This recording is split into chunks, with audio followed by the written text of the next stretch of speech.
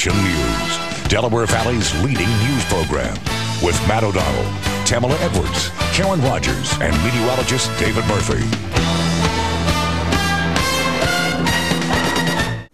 You know, the best beauty products don't have to break the bank. Saving with 6ABC's Amy Buckman has more on where to save and where to splurge. Why break the bank when you don't have to? Jeanette Zinno is a beauty blogger and the beauty editor of Social Life magazine. But she says for most beauty products, you don't have to shop fancy department stores or pricey salons. A lot of the products that we have at the grocery store are just as effective. The technology is just as good as other, department stores or Sephora. So why spend if you don't have to? Among her favorite supermarket beauty bargains, Maybelline mascara. It's available at every grocery store and drugstore, but the mascara is just amazing. It gives you those big, beautiful lashes, and it's under $7. She also says she's found Garnier's skincare products compare well to much more expensive brands. Here's one of my favorite lines.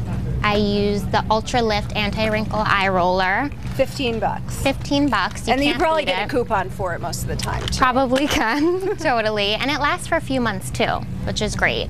And then I also love their Ultra Lift Anti-Wrinkle Firming Moisturizer. She also likes supermarket and drugstore eyeshadows and hair care products along with nail polishes. Look at these nail polishes. They're only $1 a piece. $1 a piece. Great color. Such a great color. 10 different nails, 10 different colors. Why not have fun with it? We're getting this one. The one item Jeanette says is worth a department store splurge, foundation, because getting the color right can be so tricky. If you'd like to get more of Jeanette's tips on how to look like a cover girl, even if you don't have a supermodel's budget, we'll give you a link to her blog on our Saving with 6ABC page on 6abc.com. I'm Amy Buckman, Channel 6 Action News.